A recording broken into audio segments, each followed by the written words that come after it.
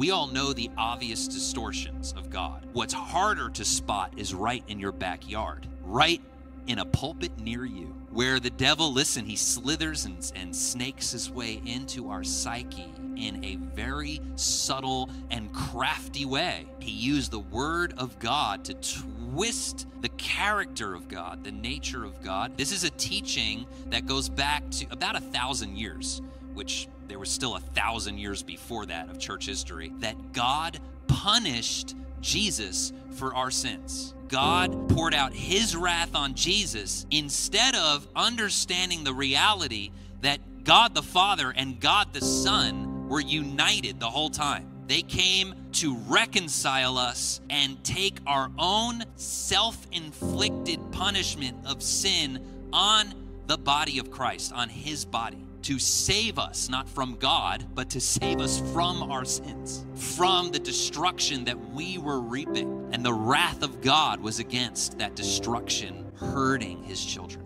Big difference, but it's subtle. Yes, that wrath was poured out, but it's twisted by getting us to think that God the Father is wanting to lambaste us and burn us, and Jesus is like, oh, I'll take it. I'll take the punishment for them, as though he's standing in the gap of us and an angry Father. It's not the Father Jesus came to reveal.